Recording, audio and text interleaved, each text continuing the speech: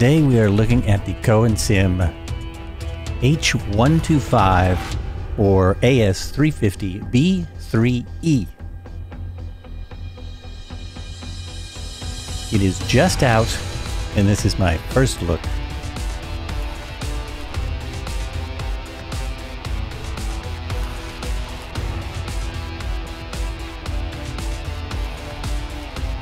You have many different options that I'm going to run through real quick. The door's open.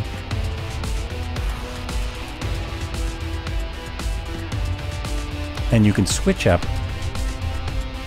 the loadout really easily. You just go to your weight and balance and you change the weights for various things. Let's try the HEMS version.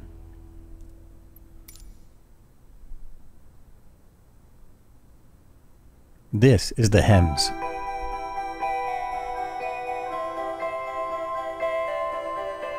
Around the world, what is that?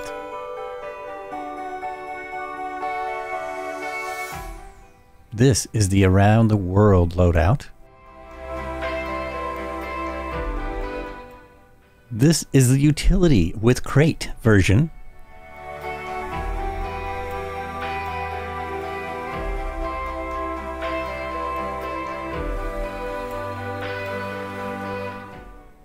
Here it is with sling gear and spotlight.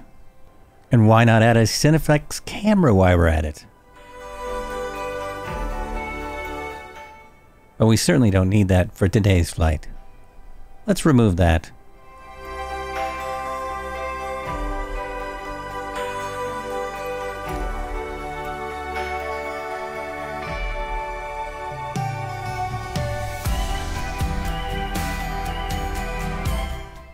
And have a closer look at the details of this aircraft.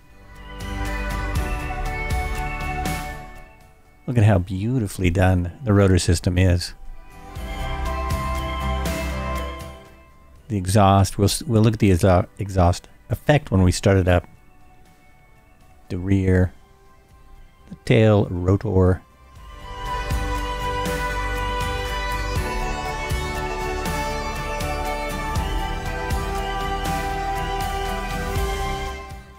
It is a brand new looking helicopter, which is something I often talk about with all of the aircraft in this sim. There is a bit of scuffing on the skids, so we've skidded it a bit. And everything else looks brand new.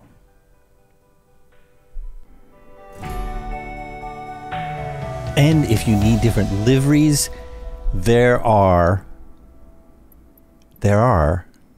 100. There are 100 different paints for this helicopter. There's this one, and there's this one here, and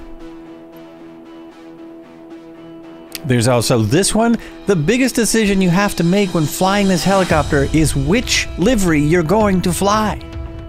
So here we are inside. Let's check out this aircraft. There are some parts. This is the part that I'm a little bit not as excited about. Now, there's nothing really wrong with it. It's just that the dash here, this all looks a bit thick, right? It looks a little bit thick.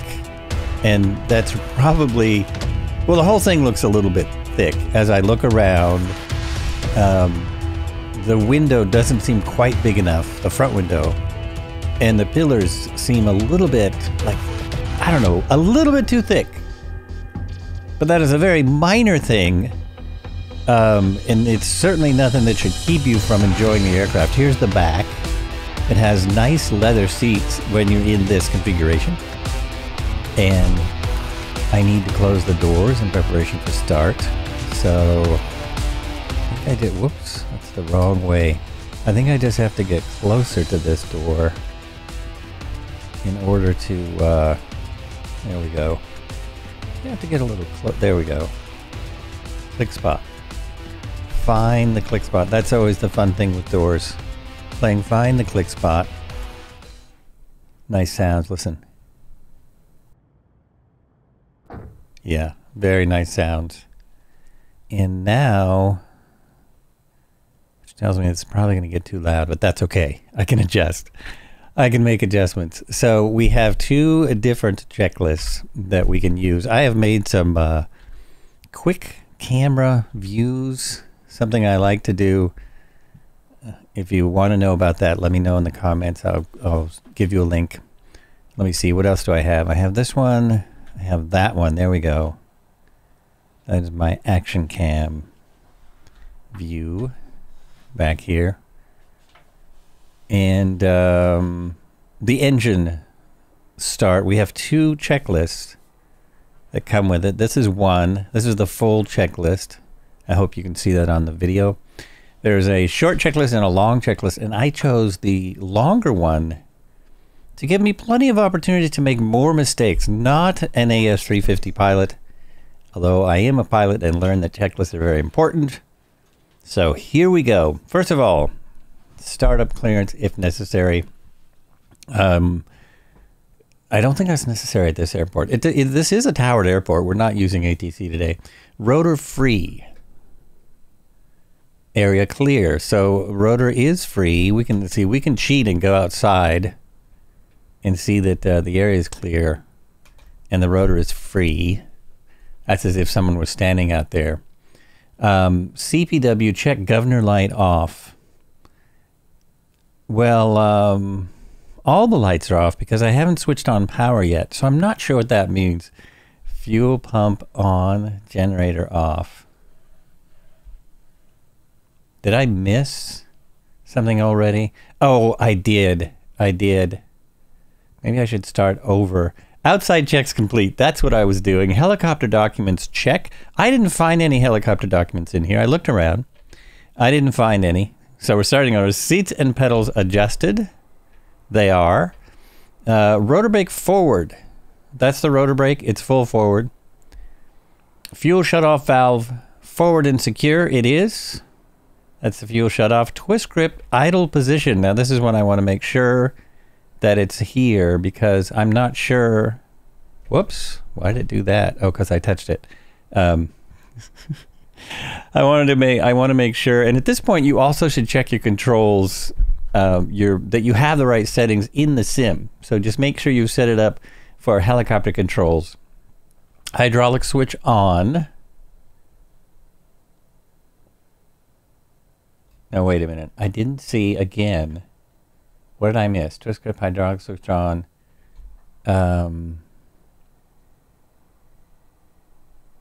that's right. So hydraulic switch on, which is here. Hydraulic switch is on.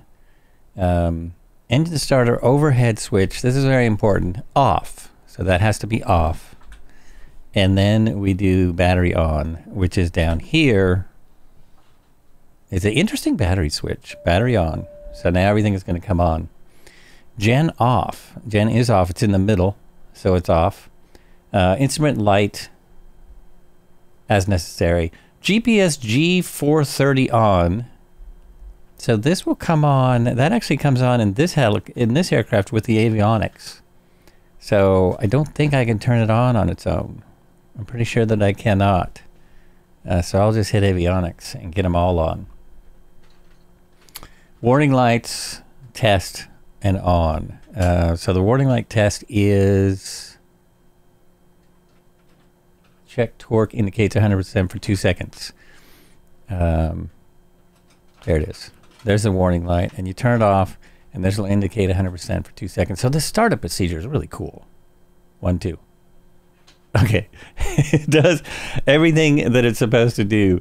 A hydraulic test, pressure for 2 seconds, hydraulic test. Now that's right there. Pressure for 2 seconds. Oh, it flips up, but I don't know. There it is. It's just blinking, so I'm not sure what that means. Not sure if that's correct, but I don't think it's going to break anything. Warning panel. So the warning panel, when you hit this, should have gen fuel, pitot, horn, and battery yellow, and hydraulic engine pressure, MGBP, and twist grip in red. Those should all be red. Okay, you'll see that as you go along. VMD check, no messages. So this is the VMD right here. I had to look this up. No messages, 2 screens, battery at 22 volts, 28.2. So that would be a minimum 22 volts. So the pedals and cyclic, you need free travel. Come back over here. So cyclic and pedals, free travel. Collective down and locked. So that is down and locked for start. We don't really have a way to lock it. Heating system off. It is. Instrument static or 0. Yes. Flight time counter chrono checked here. So you would write that down in your notebook. COM nav transponder off. Now the nav and you can turn the transponder off, I think. But we can't turn the comms off because they're all connected to this, to everything else, without turning the avionics off. So that's interesting. Flight time counter chrono switches all off. Now this says switches all off, but if I need the avionics switch on to see this start. So that's wild. Cargo hook we don't have. Engine to start. Start clearance received. Rotor free. Area clear. Governor check light is off. And I still don't know where that is. The governor check light. If you're following along with the manual, you'll see with the checklist. Starter selector. Okay. Fuel pump on, generator off, starter selector to on. So this is important. Fuel pump on, generator off, it is. And starter selector to on. Now, as soon as I turn it on, everything's going to start to happen. So we have to watch the NG, the TOT, and the engine oil pressure. So that's the starter, and it's a FedEx system. So in the real world, I watched a video on this, and you hold this button in case there's a problem, you want to shut it off. We're not going to be able to do that. Go in here and we watch these. Watch our instruments. At N1 greater than 60% VMD switch to FLI mode. Now I don't know where that is either. So I'm assuming that's going to do that on its own because I don't know where FLI mode is. I don't know where that is.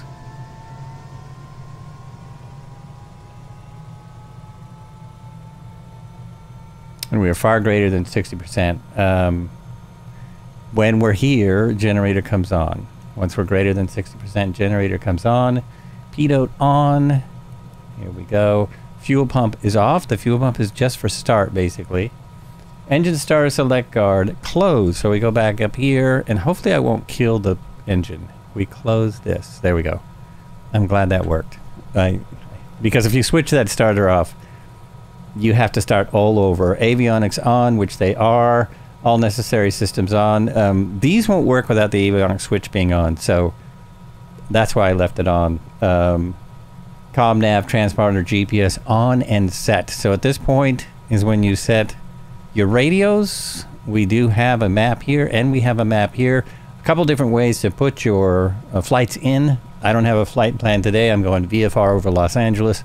I would have to communicate if we were doing ATC. I would have to communicate to all of the different towers and such. But as we're not doing that today, I don't have to. Fuel pump is off. Engine starter select. Avionics on. Gyro attitude on. So our gyro is uncaged and it's on. It's set to 0. Our altitude is set. But let's make sure. Yeah, we're right at 1,000 feet. That's kind of rare. That is kind of rare.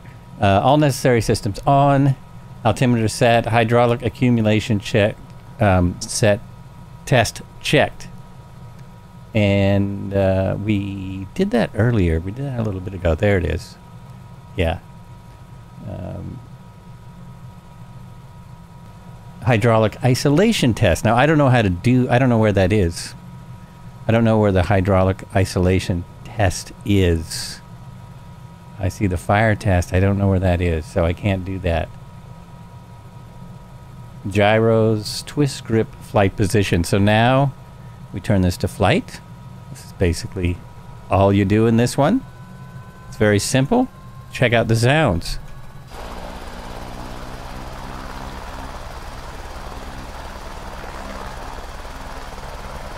I think it's quite nice. I think it's very nice. And here's some other sounds.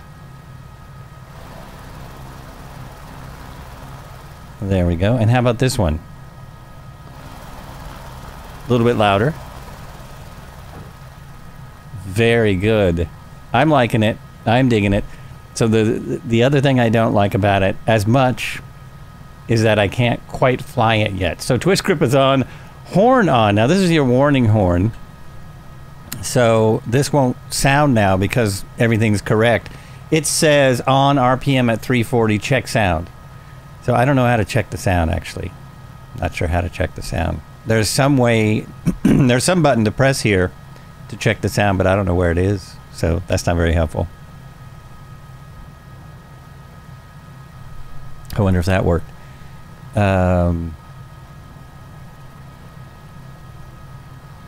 Check RPM in lower green arc. It is. That is here. Fire test, gong, and illumination. Now, I only saw the illumination. I don't hear a gong. Nope, no gong. Parameters, check no warning voltages and pressures. So basically, this is your P's and T's test.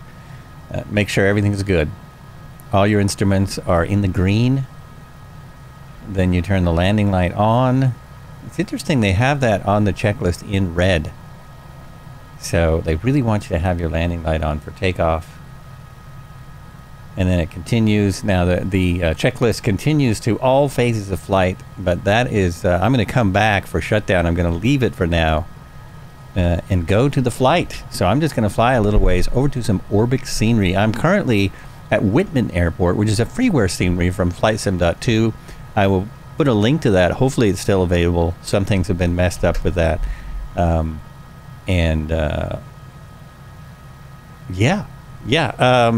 I guess I'm ready to go. Wish me luck, because I need a lot of work on this one. I don't know if it flies in a realistic way. Apparently it does. Apparently it does. It is a bit touchy. However, you don't need much torque in the torque pedals. So we'll just lift off into a hover. Remember that it's left pedal, not right. It's an Airbus. I'm going up real slow. Look at the dust. I think that's really well done. It may be one of the best in the sim so far. So there we go. It does have a very strong lean to the fat side, which is the guy flying it. And no, not bad. Not bad at all. Now we'll just cruise over.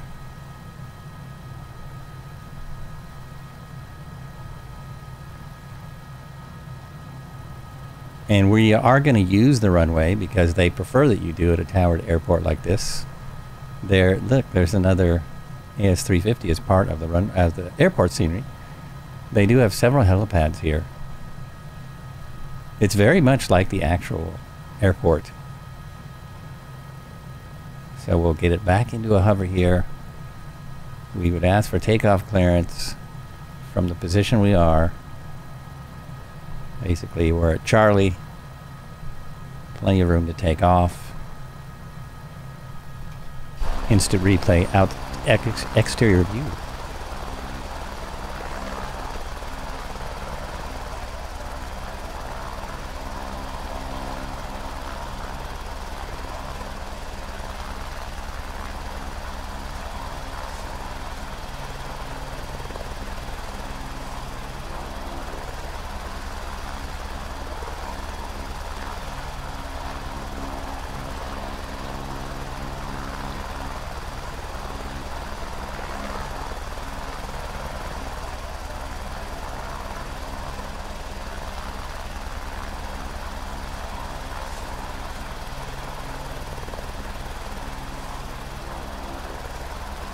Yep, I'm working on it. It's getting better. It's getting better. I'm really starting to like this aircraft. Fantastic sounds.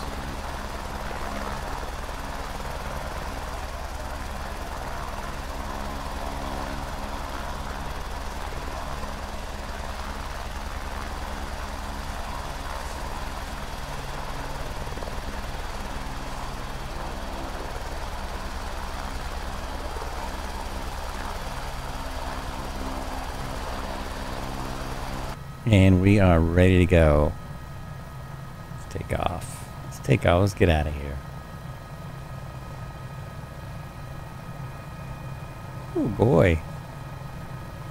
That's quite the lean. Oh well, there we go. Now we're straight.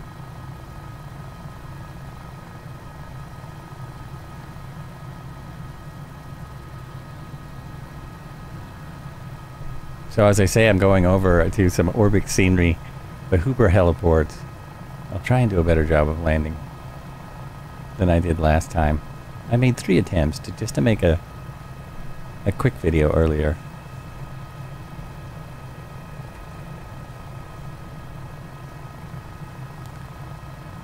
Go out here along the freeway. Pretty sure this is the I-5. Pretty sure. It's been a while since I've been here. But always nice to use the freeway as a reference point. I'm trying to trim it out and make it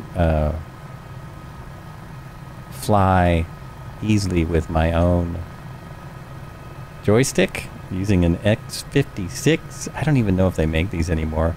It has a light spring, that's why I use it. There is an autopilot, a SAS autopilot assistance. This doesn't work yet, but the fact that it's there makes me think it might work someday. This is version 1, still version 1 as the title said. So I'm sure trimming all 4 ways now. It shouldn't lean in cruise. There we go. Relax my feet.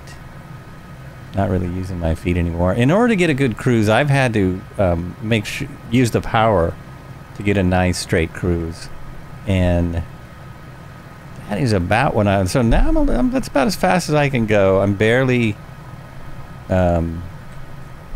using forward stick, just a little bit of forward stick.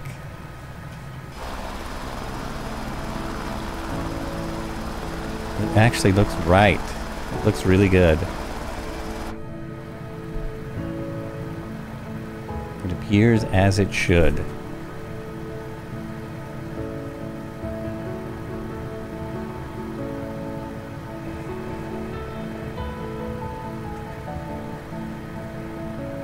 I'm flying around a little bit because I'm trying to look at something on the side.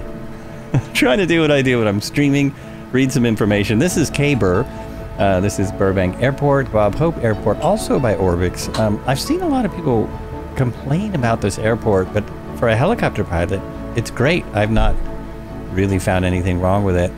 This is the first place I ever took flight lessons, so I have a soft spot for it.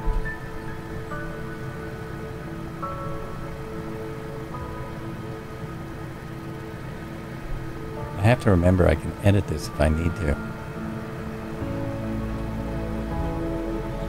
I'm used to streaming Flights with Joel on Twitch, where I can't edit anything.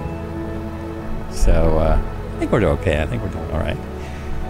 Just trying to get... For some reason, I closed... For some reason, I closed the information that I had open here. You may never know. I'll probably just edit all of this out. There we go. Perfect. So this is version 1 of the H125 AS350b3e. It will include free updates.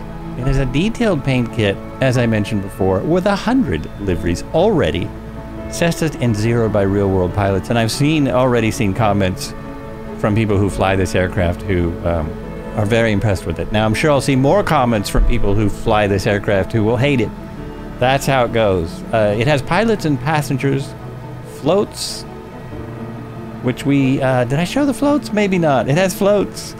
Dynamic weight options, spotlight. And you'll notice when you take things in and out, the skids will change. It'll bounce up and down with the weight. It has a medical version, utility version, Cineflex camera, fully dynamic sound pack, as I'm trying to demonstrate, virtual reality ready, realistic flight dynamics. They said that already. 4K textures. What if you have an 8K monitor? Custom 3D instruments, detailed lighting, and the like.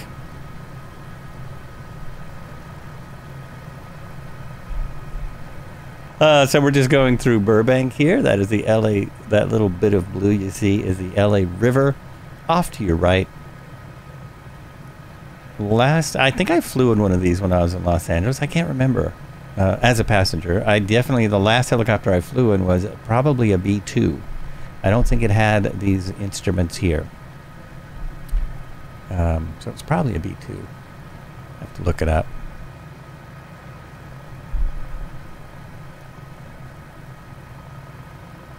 That is downtown Los Angeles. We're going just to the south of there. See how much I can screw up a landing. So if I let go, let's see, I'm going to let go of the controls and just see if it'll fly. It basically will.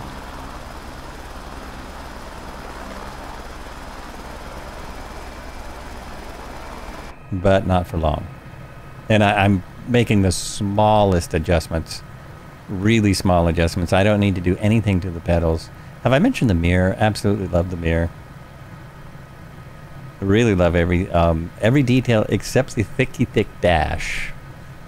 And, you know, it seems too long and too thick. And I've sat in them more than once, so that much I can say. You have plenty of navigation. If this worked, you could do single pilot IFR. In a helicopter, you need a SAS in order to do single pilot IFR. But it's very capable, graphically amazing.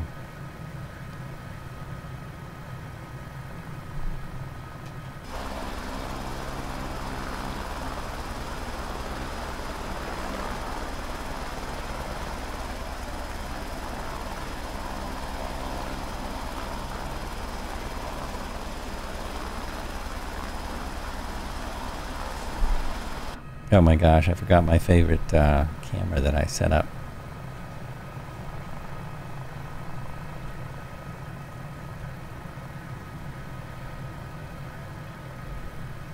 There it is.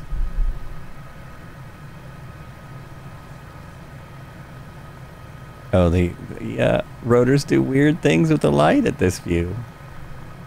Weird things with the light.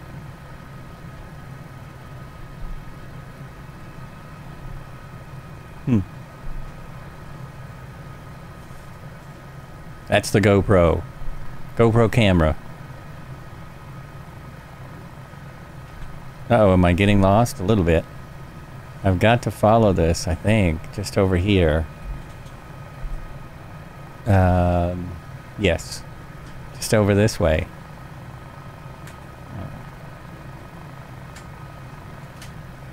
This is not about the Orbix scenery. It's really about the H125, but the Orbix helipads, they have both police and medical.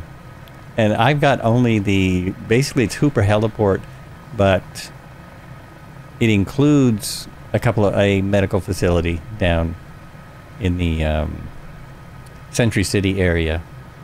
And it includes the helipad up on top of, up there. I think it's Citibank. It's the tallest building in LA. It includes a detail of that, which is great. It's really fun to land on that helipad. So I'm trying to slow down now and not approach it too fast, as I did last time. It's just over to my right. And there's the jail. Those buildings that stand out a little bit. Just a little bit stand outy. Those are the ones.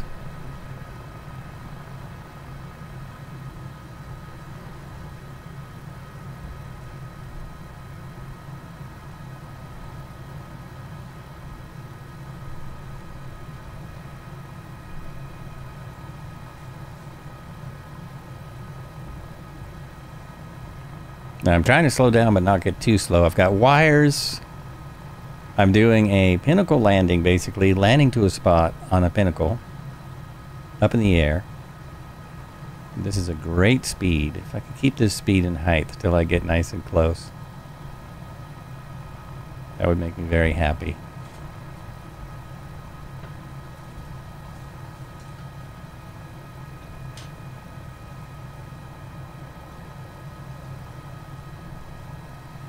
Here we go.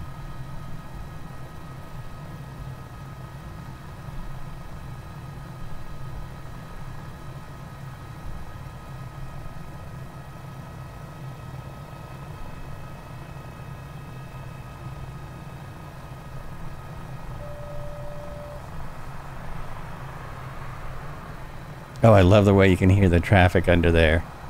Yeah, I still came in a little low. A little low, and let's get it right. Let's get it right. There we go. Just here. That's pretty good.